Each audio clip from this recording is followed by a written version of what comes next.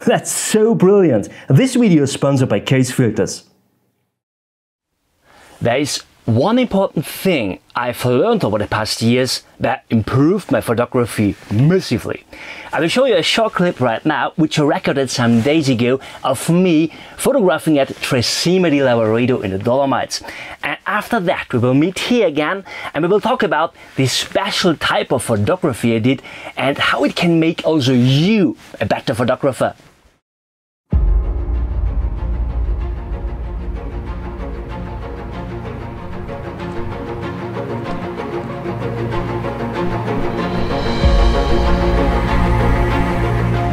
Friends, very good morning. I'm still in the Dolomites, I'm still at Tre Cime, and yeah, it's early in the morning and oh man, the fog is rolling in here. It is amazing. And I think I will try it a little bit more in that direction and photograph a little bit towards the sun. I'm not sure, I don't think that there's also fog at the other side. I will go a little bit back there, but anyway, I hope for getting some clouds there and where. I'm not sure about that, to be honest. But yeah, there's only one way to find out.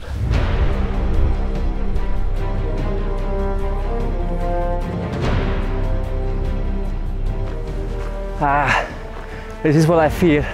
Clear sky over there. It's not good. But yeah, anyway, maybe there's a little chance to have clouds in that direction. If this is the case, I'm happy. If not, yeah, we will see what I can do then.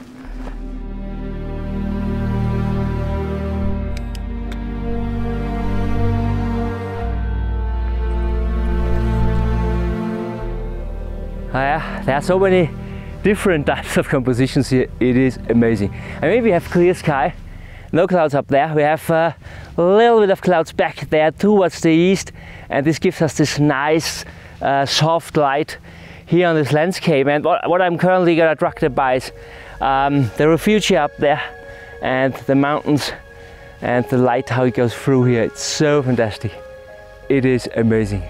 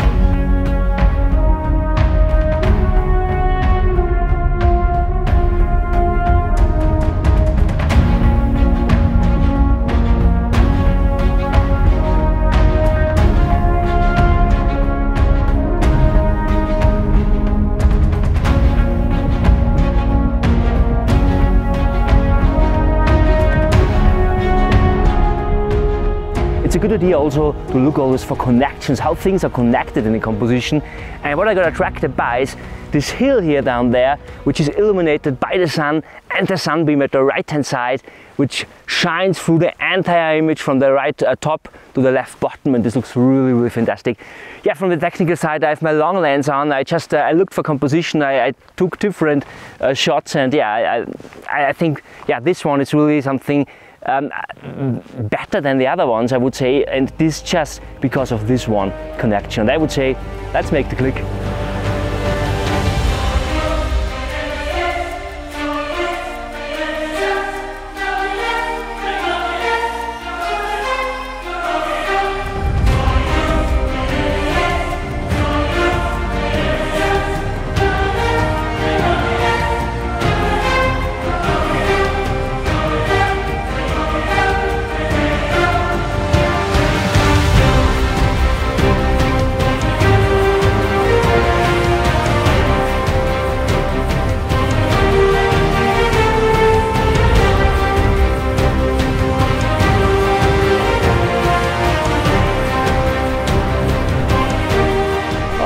the sun goes already up behind the mountain up there.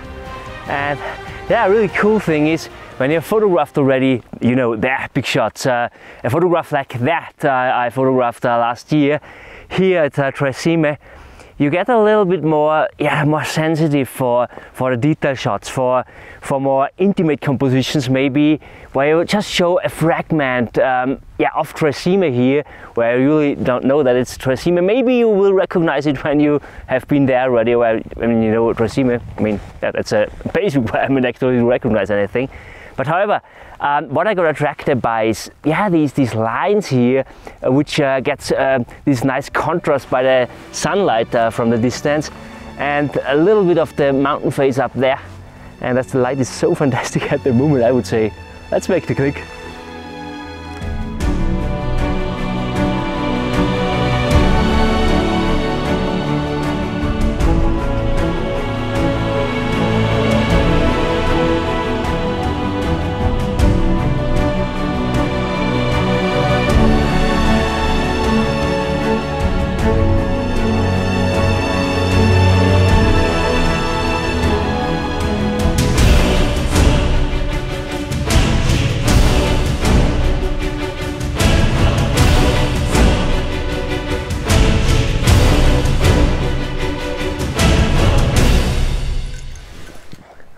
That's the same day I just changed hats because it gets a little bit warmer. I'm already walking back to the van because I think it doesn't really make sense to wait longer. The sun is already quite high up, we have harsh light, and I think maybe in the evening, I mean, I mentioned already in my last week's video that the weather is quite tricky at the moment. This is because high of Africa fights with the low of Iceland. This is really, sometimes we have a little bit more high pressure, then we have more low pressure, and so on. It changes always a little bit. And in the evening, actually, I think also to have more clear sky conditions with the chance for clouds, but there is also a big chance to get rain and maybe even a thunderstorm between. I'm not sure if it's safe to go out then. I will walk back, I will check the weather maps, and then I will see what I will do. But however, it was such a fantastic morning out here. It is amazing.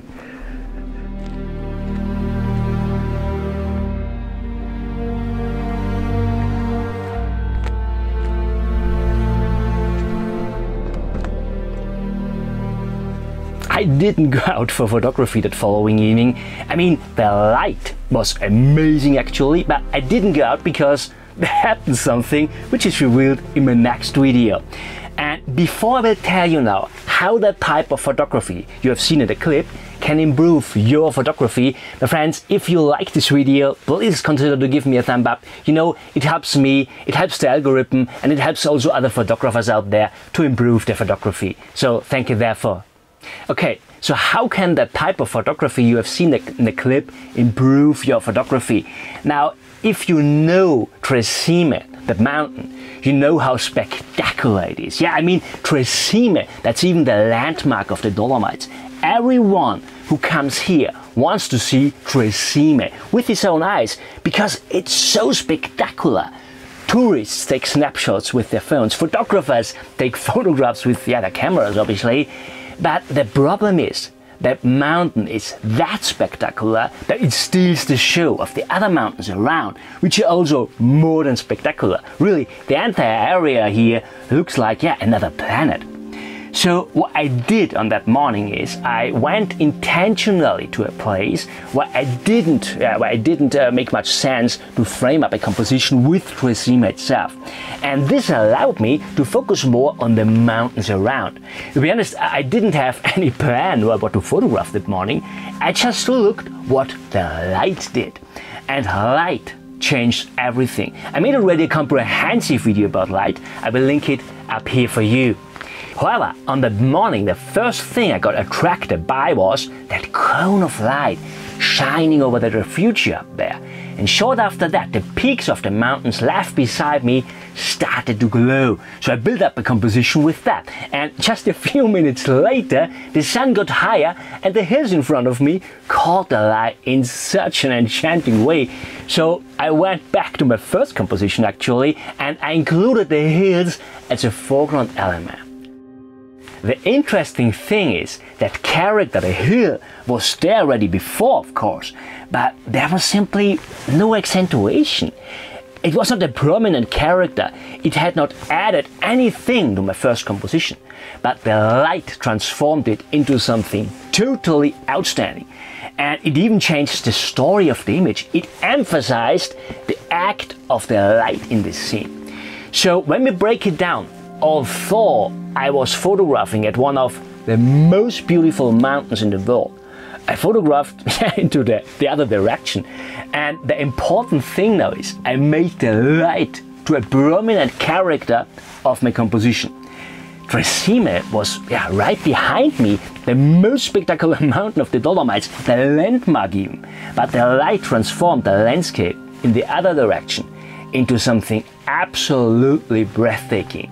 And this, my friends, is the way how to get really unique photographs, even at totally iconic places. Important at that point is just to understand composition. And I'm not talking about the rule of thirds or something like that. I don't use rules like that. I'm talking about more about the artistry concept of an image. And for those who haven't downloaded it already, I made a comprehensive ebook about composition, about artistry architecture.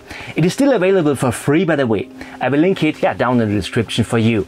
My ebook about composition. Yeah, the Dolomites are absolutely stunning, and there are so many more possibilities for photography. In my next video you will see me photographing in a cave, what is totally crazy. But as already mentioned, there happened something. I made a big mistake which led to a nightmare situation actually. And if I'm able to turn it around, and if I will get anyway some amazing photographs, it's revealed in my next video, which I will link here for you. My friends, I hope you enjoyed this video. If yes, give me a thumb up. Don't forget to tune in next week. There will come a fantastic video as well. I thank you so much for watching. See you next time. Bye.